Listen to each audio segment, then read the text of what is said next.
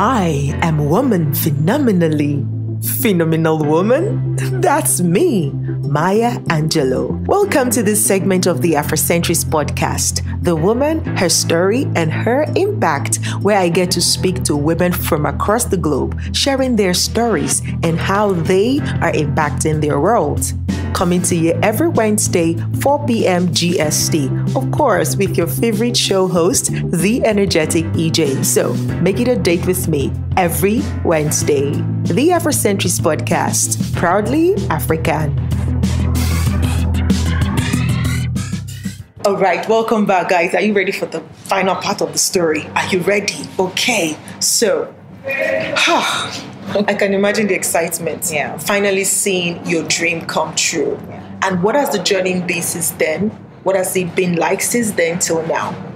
I would say it's been amazing because when people hear your story, when people see how hard you fell, I've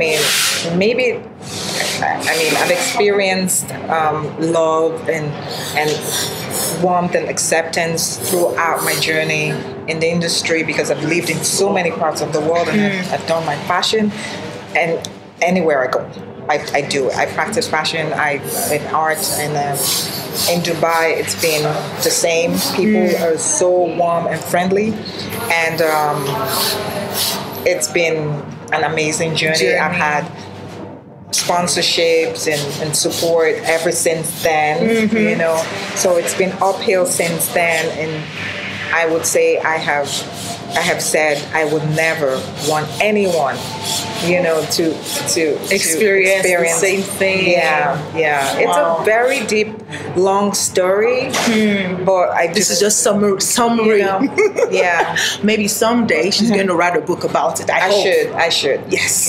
Yeah. So you started a mentorship program, and now you are helping other women come into the fashion space, to support them. Yeah. Now, before you even tell us how it's going in the mentorship, what was it that inspired you to say you wanted to pay it forward? Because some other person would have thought, man, this is hard. Like, I'm just going to do my thing going forward. But you are like, no, I'm going to take this pain and I'm going to keep remembering it, not because I want to hold on to the pain, but I don't want any other person to experience the same pain. And that is why you now set up this to help people who are coming to this. What inspired you to do that? I have to say this. The people that come to me have helped me heal. Because it was a very long process of healing. Like I told you, it's still really touchy when I talk about it because I've not gone into detail, but the way I felt was really bad. I felt hard. Like I don't even know any other word to actually describe how bad it was. Yeah. But the people that come to me helped you heal. Yes, absolutely. And that's what keeps you going. Like that's what keeps me going. Okay, I'm gonna keep on helping them. I love it. I do love it. So how is it going with the mentorship? When you see them, because like when you wept on that stage, I'm like, I could just imagine what exactly was going through your head.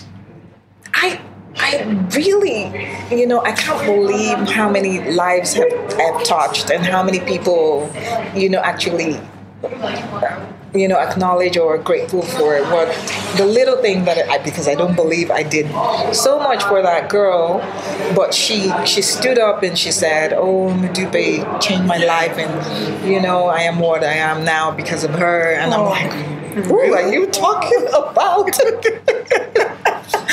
So things like that, really touch me, and I see my students, I see people that some even inbox me on Instagram and see I'm choking up now. I want water.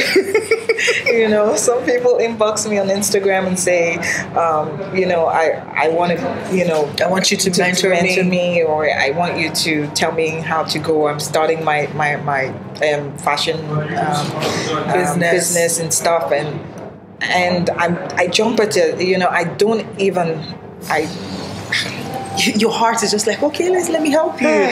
Oh, you're such a sweet mom. No, and they all call me mom. Yes. Why would you call her mom? she, like, her motherly nature comes through. Like, you can feel it. You talk to Dupe once and you can feel it. Like, I was in conversation with somebody that's like, I can't wait to see your episode with Modupe. I really love that woman. Seriously. Goodness. And I'm like, okay. Oh, thank you. Thank That's you. So kind. No, thank you for being you. Thank you for paying it forward. Thank you for being open. I mean, I have met you just for a little while, and I know how happy and how free and just how authentic I feel every time I'm with you. You see, thank you for being you. Really, like, you have a very warm heart. Oh my goodness. And it comes through when people interact with you. You see, so thank you so much. I appreciate you. I'm going to ask this final question before we go. Is that when you look at it now, maybe some young girl is watching this right now and saying, well, something bad happened. She came through. I mean, things are not that bad. After all, she had 2 people that sponsored her. What if I'm looking at and I don't have anybody to sponsor me like you did? Where do I start from as a fashionpreneur, as somebody who wants to set up a fashion business? Where do I start from? You know, what keeps you going? What would you tell that young person? I'll tell you, if you are truly passionate about it, I call those people my angels. What did I tell you the last time? Humans do not find angels. Angels find humans. Tweetable moment right there. Humans don't find angels. Angels find humans. So how do we position so that the angels find us? She's so funny. I always go through, I tell my students or people that I talk to in conferences, always find an incubator program to join. Find a school, find a little community you can actually first plug yourself into. The rest will follow. Yes. So this is especially going now to you if you are thinking of maybe changing location. For example, I mean, a lot of people are thinking of coming to Dubai. What are the opportunities and things like that? And, you know, this is part of the reason that I want to share the stories of people who are here, who are probably not natively from here, but are doing amazing work here as women. So when you get into a new place and you need to start something, the first thing, that's what she says, plug into a hub, a network, a community of like-minded people, and the rest will take care of itself. Absolutely. But when it comes to attitude as a person, as this fashionpreneur, what are the things that they should do when they plug into that community if they find? I mean, everyone says be humble. You know, just go after that passion. Go after it like a demon, like a lion, you know. Is the passion for me. Like, don't let it go. Don't let it go. Don't let it go. You'll find yourself there. You will definitely find yourself there. Woo! So good.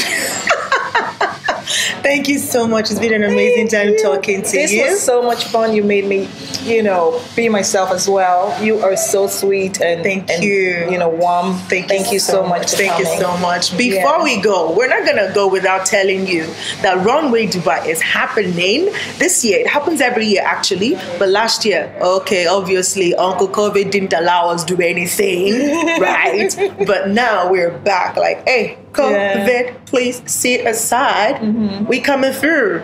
Please tell us about Runway Dubai 2021. It's going to be fun, wild, amazing. It's all colors. The theme is polychrome, which you know what it means. Just come with all the wild colors that you have.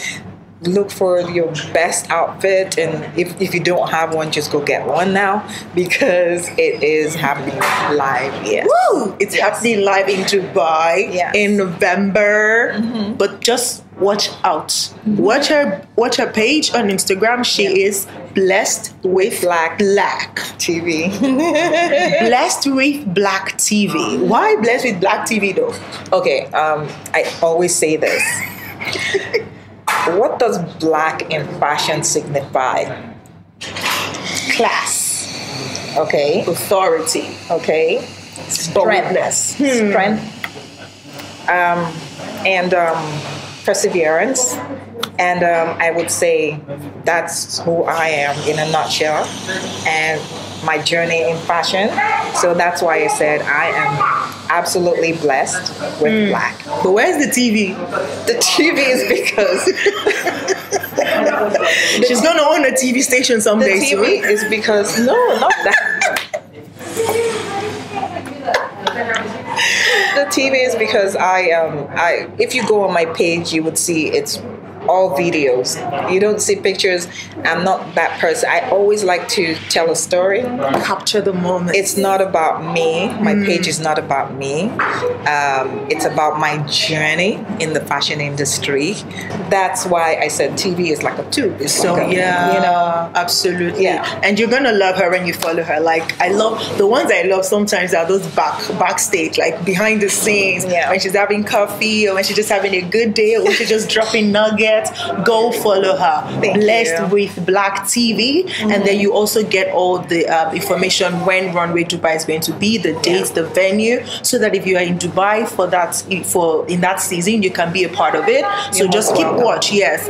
Also follow Runway on Dubai, right? Runway Dubai on Instagram, so that you can get all the details and you can be a part of the show. Especially, I mean, it's even in between, like during the expo, so it's gonna be amazing. Do not miss it. Okay.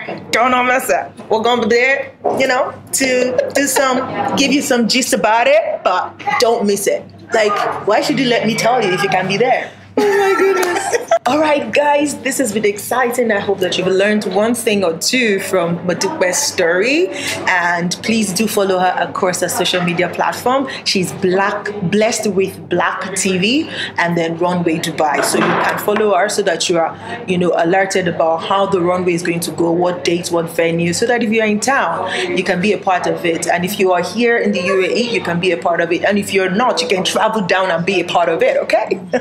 We'll be expecting you is going to perform. Till I come your way again next week or next time with yet another story, another woman, and how she's impacting our world. It is I, Ejiro Sakade, your energetic EJ, saying, have a glorious, glorious, glorious day. Bye.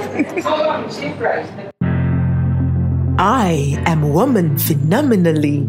Phenomenal woman? That's me, Maya Angelou. Welcome to this segment of the Afrocentrist podcast, The Woman, Her Story, and Her Impact, where I get to speak to women from across the globe, sharing their stories and how they are impacting their world.